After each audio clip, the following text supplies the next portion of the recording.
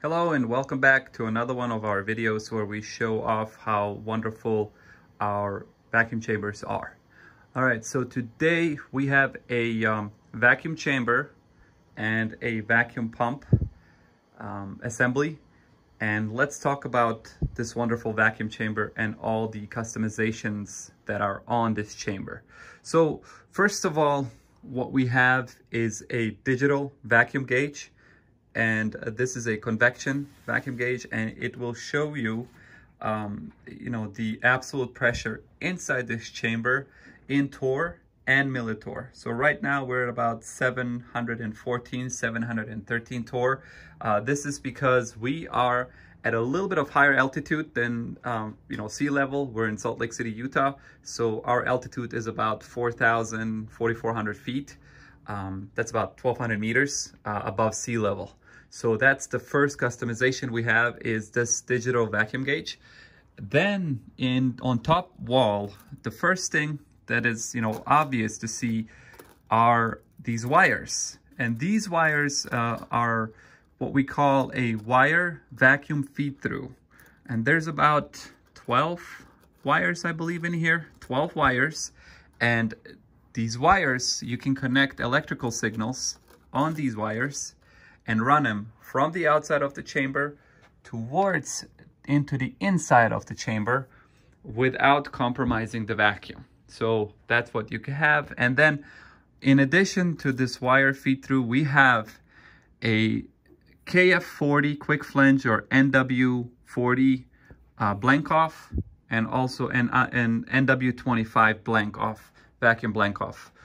On this wall, what we have is another NW25 blank off, a venting valve, and this valve you essentially open it or close it if you want to vent the chamber. And then this guy is the vacuum valve, and that's a NW25 vacuum valve that is connected into the chamber. As you can see, we have a fairly long vacuum hose that goes into this pump. And this is a Rotary Vane, about 14.1 CFM vacuum pump, and it's going to pull about 5 micron of ultimate pressure, and this chamber can go to about 5 to 10 micron with this pump, given enough time.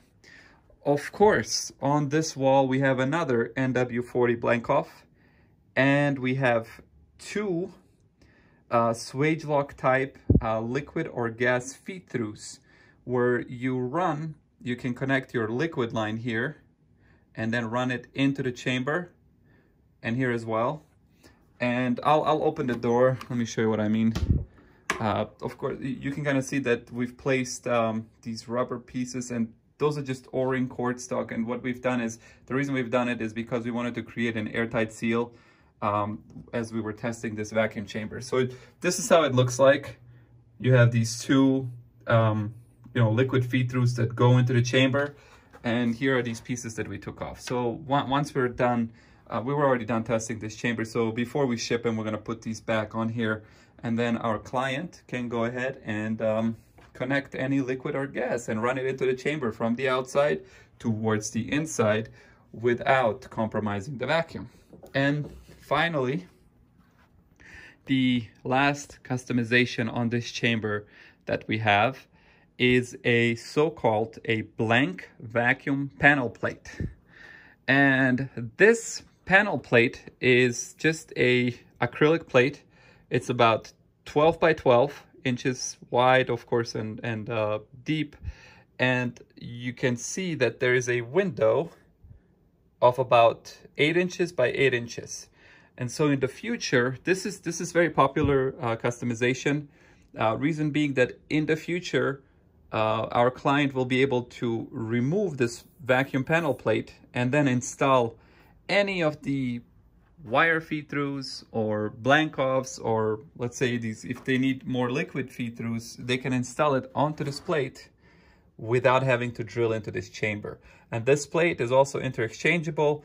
It is reinforced with a metallic aluminum plate that's anchored into the acrylic. So this is a very, very popular option. In the future, when you are not sure what you will be using, what feed-throughs you will need. Maybe you will need you know, USB feed-throughs. Maybe you will need Ethernet feed-throughs or thermocouples or DB, you know, 9, DB25, you know, these sub connectors, you name it. There's sufficient place that you can customize this plate and then install it, or you can just remove this plate and we can customize this plate and install those feed-throughs for you. And all you gotta do is just remove these bolts. There's already an O-ring here that creates a you know, airtight seal. So then of course we have hinges, and there's 4 hinges on this door. And before I forget, the size of this vacuum chamber is about 18 inches, 1/8 cube. So 18 inches wide from here to here, 18 inches deep from here to front to back, and then 18 inches high from top to bottom.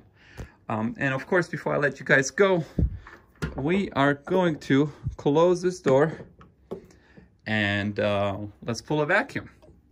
Let's see how this will go. So here's the switch right here, and the vacuum pump is on, vacuum valve is on, venting valve is on, and as you can see, we are already pulling vacuum. It's about 500, 400 Torr. Let me focus this back here. Yeah, so this is what it is. The vacuum rating on this chamber, this chamber can go, like I said earlier, to about 5 to 10 micron with this vacuum pump. Like I said, given enough time. How much time?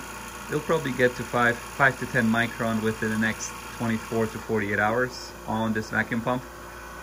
I mean, you'll probably get to about 1 micron within the first minute or so.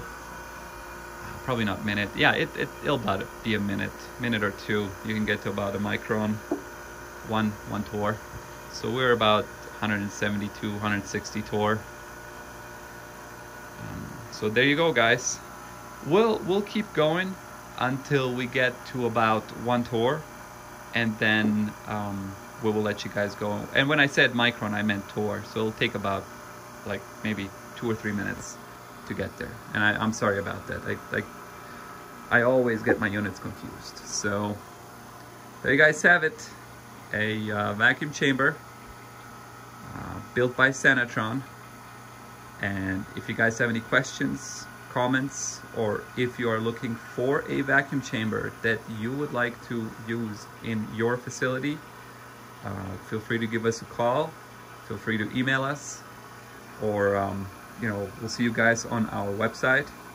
And let me show you. So we are, as you can see, 9 Torr already. So this will pull fairly fast, and it'll get to about a Torr very, very quickly.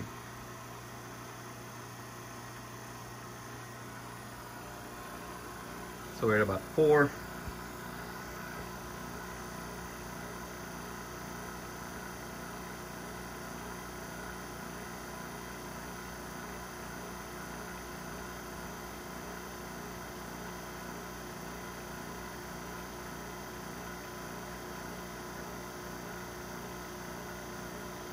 Two and a half. And then let me show you something that's really cool about this vacuum gauge.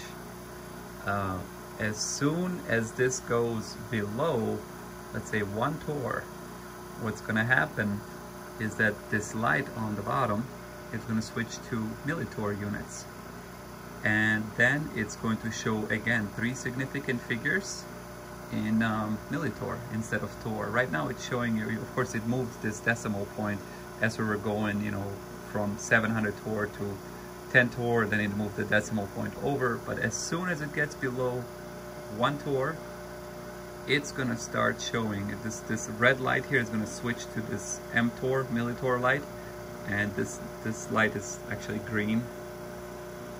I'm not sure if you guys can see it. Let me show you. So we're 1.0103, 102, 101. Now watch this. Boom, green, and it switched to millitorr. So now it shows the units in millitorr, and it's gonna show millitorr, and then as it gets below 100, this is gonna turn into 0, and it's only going to show these two units here. So this is a really cool vacuum gauge made by Instrutech, and it's called a Stinger or Stinger or whatever. I think it's a Stinger. In any case, there you guys have it. And then let's do this. Let's go ahead and vent this vacuum chamber. So we're going to turn off the vacuum pump, and we're going to close it, and then we are going to vent.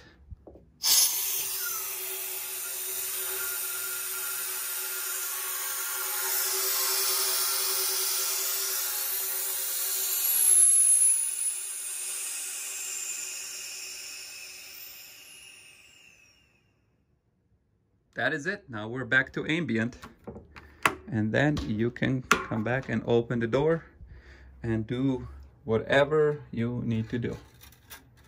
So there you guys have it. Well, thank you very much for watching, and please like, comment, and subscribe, and let us know if you guys have any questions. Thank you very much, and have a good day. Bye bye.